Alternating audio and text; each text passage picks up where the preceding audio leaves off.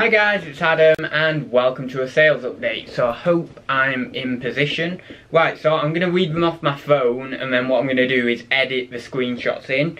And I think that's the way I'm going to do it from now on actually. And it just makes it easier so that then I don't have to write them all down on the pad. Obviously I've got my camera now so I can just, I've got my phone to actually look at the sales. So hopefully I am okay position wise for the screenshots. So yeah, we're just going to go through them really quick. However long it takes, it takes. So Scrabble set, this was a deluxe version. This is the one that I tend to look out for now.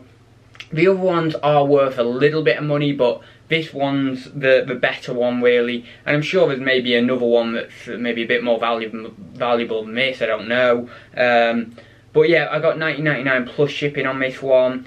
Didn't take that long to sell, maybe one cycle, something like that.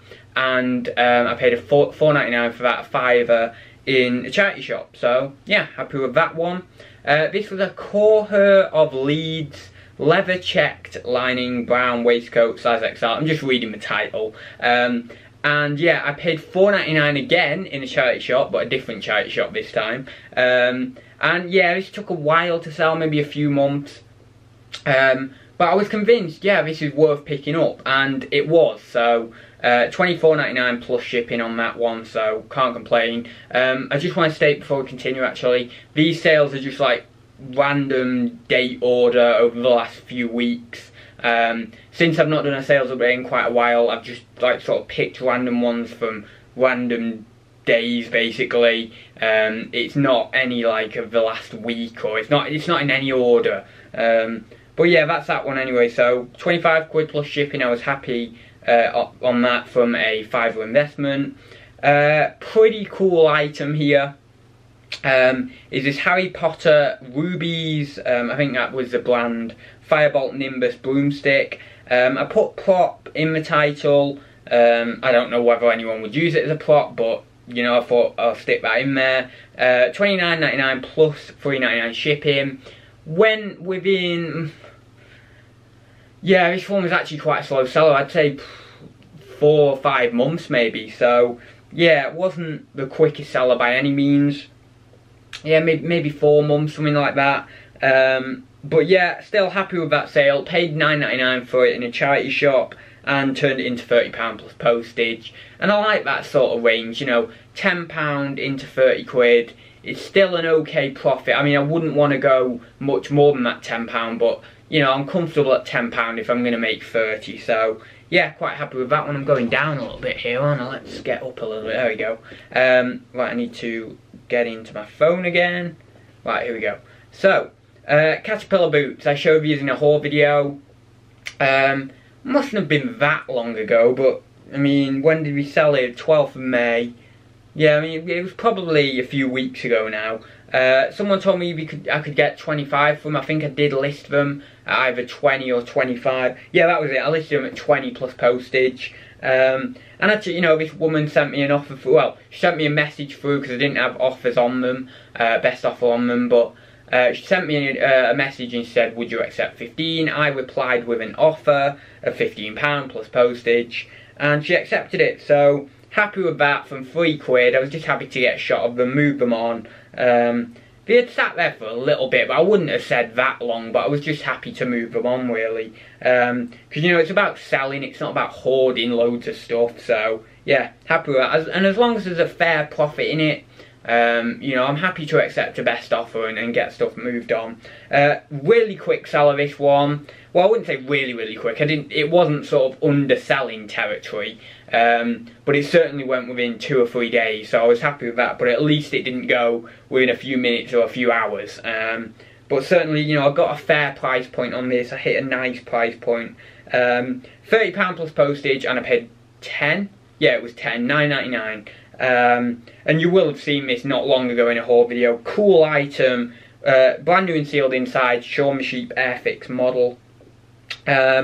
Large vintage metal Tonka Digger T6 in my vintage toy job lot that cost me £20 plus commission. So as you can see there, because this one went for £20 plus postage, I've actually not far off, you know, got not far off my investment back from the entire 2 boxes worth of stuff. So yeah, quite happy with that one indeed. I priced it to sell. I knew that at 20 quid someone's going to pick that off fairly quickly. I think I did look at solds, and a lot of the solds were, well, I will have looked at solds obviously, but I think when I did, if I remember rightly, when I looked at them, a lot, or if not all, of the solds were international sales, and they had pitched like £20–30. I think there may have been some on actually listed in the UK, but anyway, I decided for 20 quid, and I knew that if I priced it at that, it was gonna sell within maybe 2 weeks, 3 weeks, something like that. I knew it was gonna sell fairly quickly anyway, and yeah, it did. £20 plus postage. Happy with that one. An Audi official promotional red car soft plush toy. I'm looking at that title and I think it's a bit weak really. I should have maybe padded that title out a little bit more, and maybe that's why it did take a few months to shift, or maybe, well, not a few months, maybe a couple of months to shift. If I put a few more keywords in there, maybe it would have helped it along its way. Yeah, £14.99 plus postage. I think I paid 50p at the jumble sale, either 50p or a quid. It wasn't more than a quid, so happy with that. Vintage Topsy and Tim books, 10 times bundle. Great this was. Paid £4.99 for a big job lot of stuff, like loads of vintage books. These were in it, £29.99 plus postage. Must have been within a week or 2 weeks maximum. No, it was within a week. It was within a week. Again, it was one of those items that I looked at solds really carefully, and I really, you know, looked at what I'm pricing them at and think, right, am I pricing these to sell? Because on a lot of items nowadays, I'm really thinking, am I pricing this to sell? Because that's what I want to do. I want to price things to sell within certainly the first buy it now cycle, but if I can, really 7 to 20, you know, the first 7 to 21 days. So yeah, that's what I'm looking at with a lot of my items. Now of course there are items that are higher value, and you know what, I might just price them high and sit on them. But there's other items that I do, you know, in that £10 to £30 range that I want to price to sell and price competitively. So that's what I'm sort of doing nowadays. Got to log back into my phone again, 1 second. I'll have to do my password because the thing isn't working. Nice item these were, out of a big haul of Action Man stuff I got. I got a, I think, did I show it in video or not? I don't know. Got a big haul of vintage 60s and 70s, I believe 70s as well, Action Man stuff. These were in it, these were like a tiny part of this massive bundle. I got it for 50 quid, and as you can see there, those 2 guns went for £10, and I'm in profit on that job lot now, so I'm really happy. Really nice job lot. I've still got a few things to go actually off that job lot, so yeah, can't complain there. Again, the title looks like it could have done with maybe an extra couple of keywords there, but you know, the objective was reached and they did sell, so you know, I'm happy with that. So yeah, that was those. Interesting sale really. A Chinon and again, another item that I looked into the pricing and I priced it to sell, and what did it do? It sold. So yeah, I'm happy with that. There's some items of clothing and some other items that my pricing isn't on point with. But there's certain niches that I really am starting to get my pricing right.